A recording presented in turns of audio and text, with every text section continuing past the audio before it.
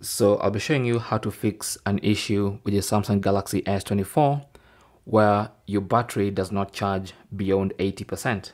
So every time you plug it in, it charges until it gets to 80% battery and then it stops charging, or it stops charging beyond 80%.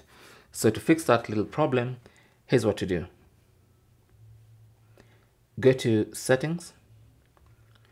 On the settings page, go to battery, tap on that. And then under battery, tap on battery protection. Now the reason why your phone is charging to a maximum of 80% is because you might have this or this enabled.